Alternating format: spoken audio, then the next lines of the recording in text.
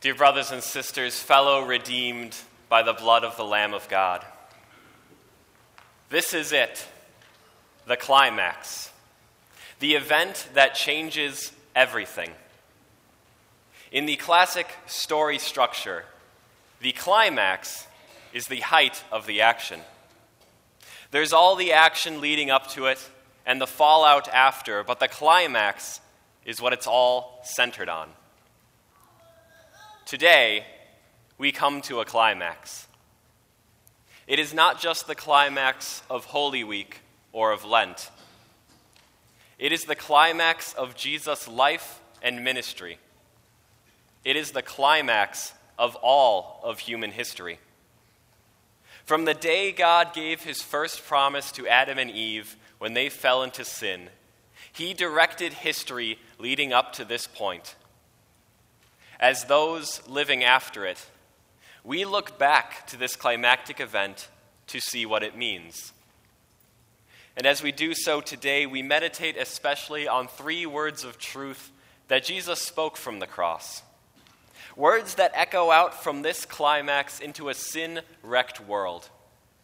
Words that give eternal hope and comfort to all who hear and believe. It is finished. But what is finished? On the cross, we see Jesus finish everything for the Father's glory and for our salvation. At a crucifixion, the Romans would put a sign on the cross, identifying the one being executed and the crime they had committed. The sign Pilate had posted on the center cross that Friday identified the one hanging there as Jesus of Nazareth. Jesus had, in fact, grown up in Nazareth, the son of Mary and, as everyone naturally assumed, her husband Joseph. But while Joseph provided for Jesus as a father, in reality, he was his stepfather. Jesus is the Son of God, born in a miraculous way to the Virgin Mary. And as Jesus grew, he faithfully served his Father in heaven. At his baptism, the Father publicly acknowledged the holy life Jesus was living, as he spoke from heaven and said, "This is my Son whom I love. With him I am well pleased." Following his baptism, Jesus continued to follow his Father's will. He faced temptation without sinning. He showed love and compassion to all of those around him. He warned those heading down the way of unbelief that leads to eternal death. And he also proclaimed the good news that the kingdom of God was near. Jesus did all of these things, not for his own sake, but for his Father's glory. Jesus also did all of these things for you. On our own, we cannot follow God's will. On our own, we cannot faithfully serve our Father in heaven. We fall into temptation and sin every day. We fail to show love and compassion to those around us. We condone or maybe even encourage the sinful behavior of others. And we let opportunities to share the good news of the kingdom of God pass us by. Even what attempts we make at doing good and avoiding evil are flawed. All our righteous acts are like filthy rags. But Jesus lived a perfect, holy life as our substitute. Through faith, he gives you the credit of his righteousness. Through faith, he makes our feeble attempts at goodness into perfect acts of love. Faith comes from hearing the message, the same message that Jesus himself declared. It is a message of good news that reveals to us just who our God is. In his introduction to his gospel, the Apostle John wrote, "No one has ever seen God, but the one and only Son, who is himself God and is in closest relationship with the Father, has made him known." Throughout his life, Jesus did everything for his Father's glory. On the cross, we see him reveal the Father's glory. It is finished.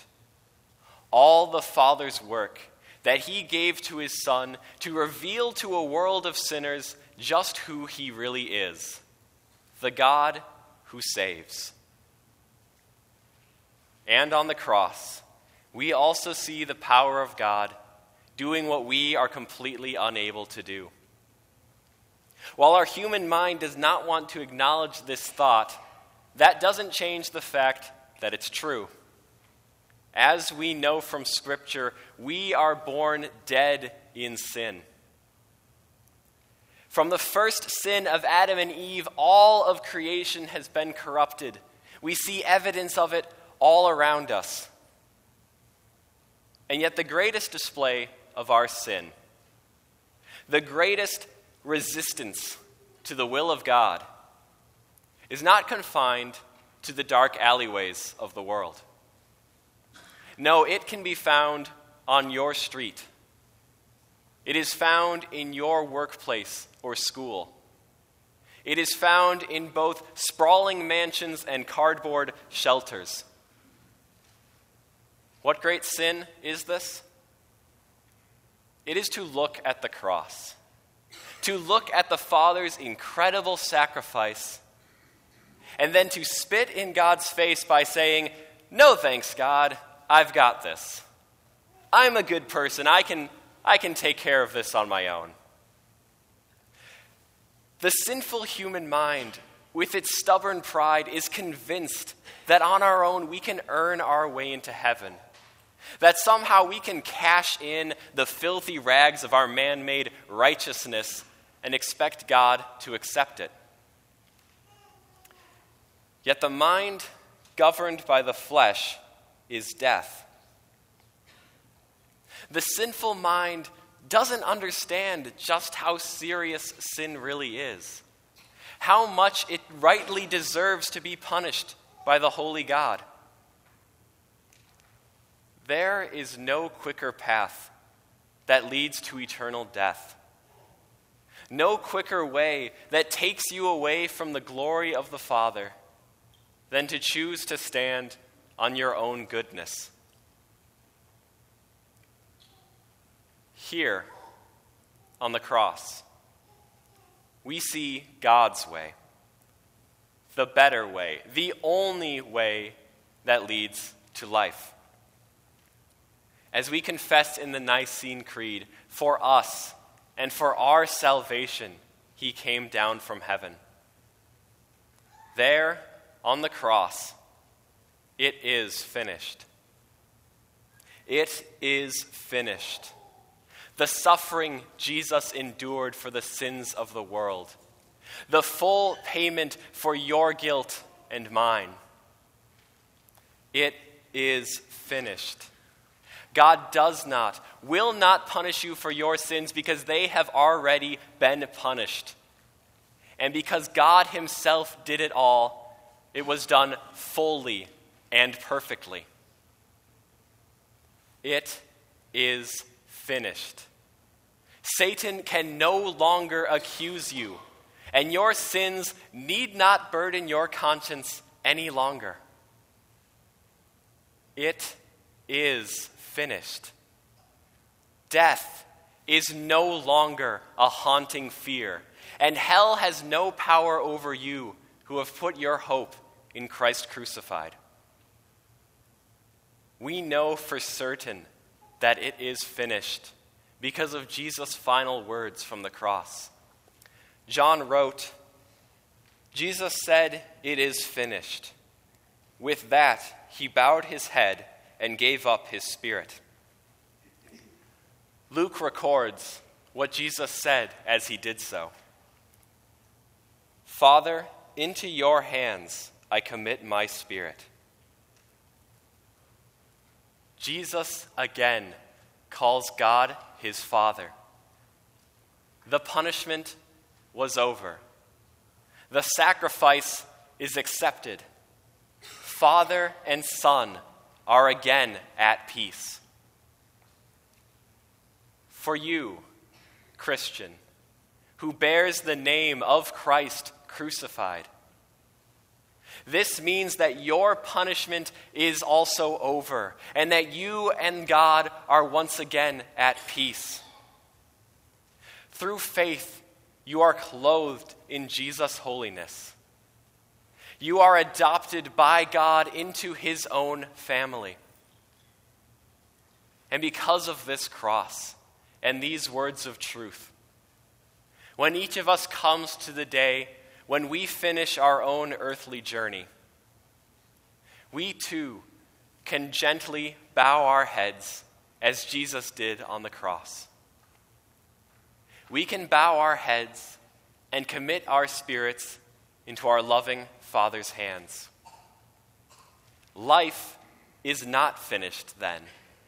It is just beginning. For this God of all power and love will take us, call us by name, and bring us into his eternal joy. Amen. Please stand.